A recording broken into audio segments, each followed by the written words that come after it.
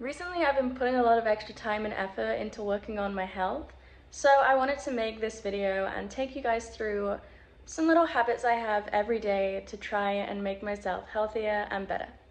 I've never been a person who enjoys having breakfast, but I do recognize that it is important for a healthy lifestyle. So I've been having some chicken soup that I made myself with some egg mixed in just for something full. And then I have some yogurt with some frozen fruit in because it's sweet enough to enjoy, but not too sweet to be unhealthy. I allow my meal to fully digest, and then I take myself for a walk near our apartment. I'm very lucky to live in such a beautiful area. I can walk here in about an hour. It's a good length of time. The only issue is when it rains, you can really tell that the ground is completely ruined. So it did rain yesterday. My shoes are still covered in dirt, but it's not the end of the world. I get out, I get some fresh air, I get some sunshine. A lot of people prefer to do their skincare as soon as they wake up, but I like to do it after I come back from my walk because I get really sweaty.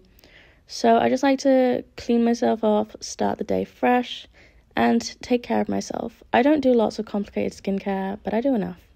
Now, my favorite time of the day when my husband comes home from work. I made us dinner, and you can see that we both take vitamins, and I take a lot.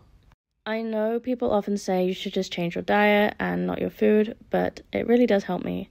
I take fish oil, iron, vitamin D, CoQ10, and an extra vitamin for my hair. A little after dinner, I like to have some soy milk. I have black soy milk half the time with added black sesame seeds, and then other times I just have normal soy milk, depending on where I am in my menstrual cycle. I also love these jujubes with walnuts in them. I got them at Costco a little while ago, and I never liked jujube that much, but having them like this is the best.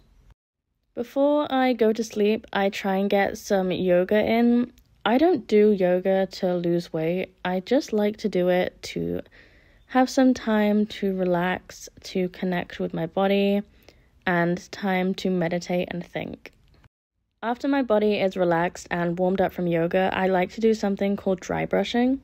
Some people say it doesn't actually do anything and it's not worth it, but it does feel nice and help with my dry skin. I end the night with taking care of myself, washing my face, brushing my teeth, all that good stuff. That's honestly the hardest thing to be consistent with, but I try my best, and then already in bed. I'm a night person, but I try and sleep before midnight.